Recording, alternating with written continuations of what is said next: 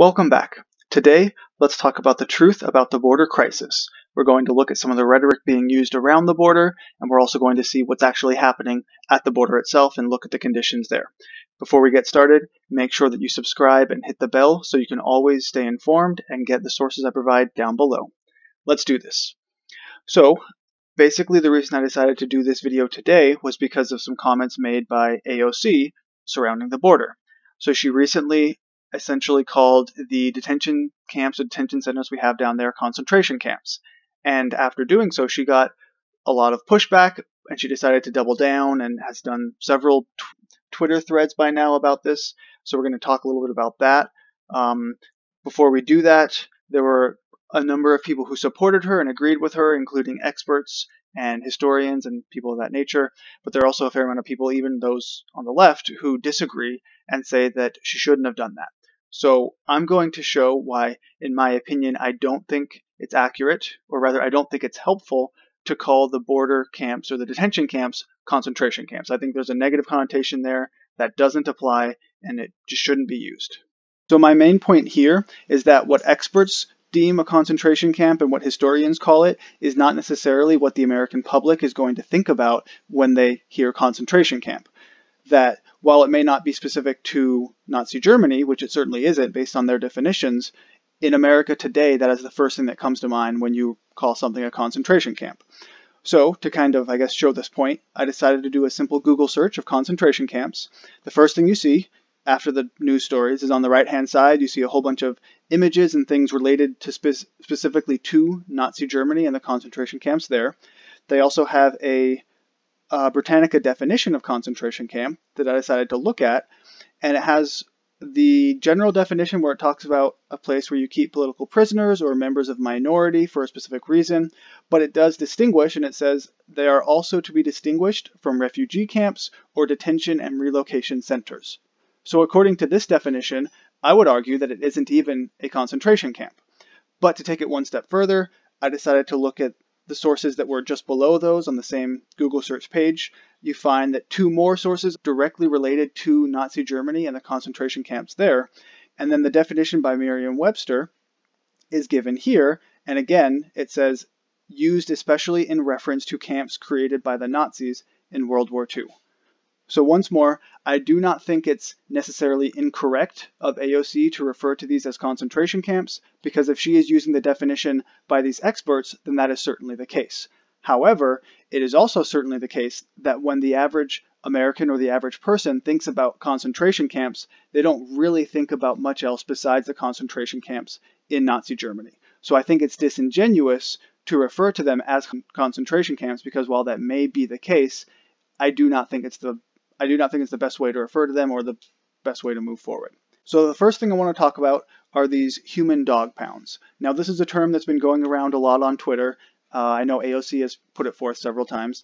And it's basically what you see in this picture is that, for instance, in El Paso, there was a reporter who went and they saw this picture is from El Paso, and they talked to these immigrants who were being held outside.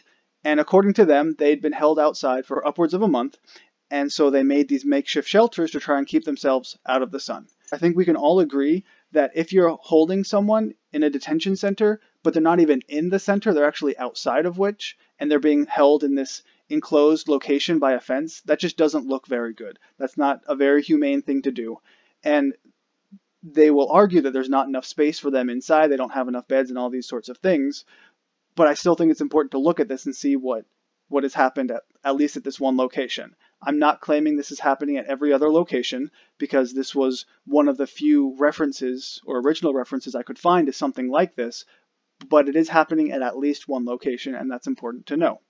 Furthermore, there is something else that often gets thrown around, a term where they use freezer or sometimes human freezer, and what this is referring to is a location by the Custom and Border Patrol where, again, if they don't have enough space in their actual centers where they have the beds and all of those things, they have this place called a freezer where it's kind of an offside, there's really not much in there, and basically they just put people in there, they give them mats and aluminum foil blankets to try and keep themselves warm, but it's called a freezer because it tends to get very cold. I guess there's not much regulation as far as temperature goes, so it's kind of It just kind of is what it is. In a specific Twitter thread I saw that AOC actually shared, there is someone who claims that these locations get down as low as 55 degrees, which I was unable to corroborate that, so I'm not sure if that's true because that was just from a secondhand source. But there is a lot of consensus that it does get too cold, and at least it's so cold that it's uncomfortable for the immigrants. Now, before you kind of jump on this and say that this image is from 2015, which is true, just because it happened during one administration does not mean it's acceptable under another administration, right? So this specific image is from 2015, which is during the Obama administration, but it is still happening today during the Trump administration, and just because it happened before doesn't mean it's okay now. Another thing that came out in the news recently, it was just this week actually, was that there was a Trump administration official who argued in front of a court and in front of judges that the conditions of safe and sanitary facilities does not require them to give soap or toothbrushes to children. There is no way to argue that as a government official who is responsible for these children, that not giving them soap and toothbrushes is a good way to go. There's just no way to look at that in a positive light. So now I kind of want to talk about, before I stop, some of the, I guess, reasoning behind the right and the left. And this is just how I see it. This isn't obviously how everyone is going to argue, but I think it's important if you're on the right to see where the left is coming from and vice versa. About a month and a half ago, because of the influx of immigrants at the border, Trump requested 4.5 additional million for Border Patrol and for them to just use how they saw fit. And I believe something like 3 million was to be used specifically for humanitarian aid. And none of this money was going to go towards building a border wall.